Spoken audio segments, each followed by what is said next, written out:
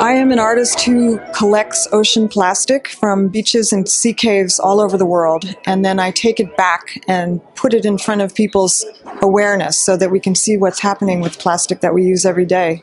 And you have a film showing here at the festival. What is the film about? Is that about your work? Yes, it's actually a culmination of 5 years of work on the island of Kefalonia in Greece. And that particular island is extremely beautiful, and it's surrounded by sea caves. The understory has got many, many caves, and a lot of the plastic actually collects in the caves.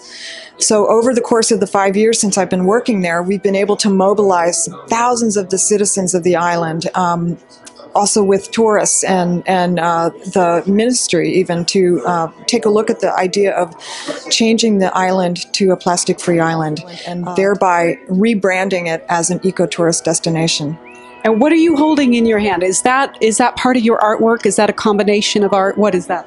These are actual specimens. These are artifacts from the ocean that I have collected from different places all over the world. What we're seeing, to me, this is evidence of this kind of crime of the plastic. Birds and whales and mammals all mistake it for food, or they're curious, but at some point they're ingesting it. So it's now in our food chain.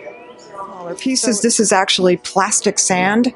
I scooped this directly out of a location in Hawaii, and you can see it's now to the size of a micro plastic, and this is how it can be eaten very easily.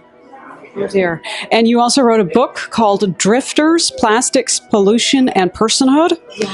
What is that book about? It's about the origin of my project. So I first stumbled upon this plastic in the south point of the Big Island of Hawaii, and it just was shocking to me in such a way that, it changed my entire life, and I began working with it 10 years ago.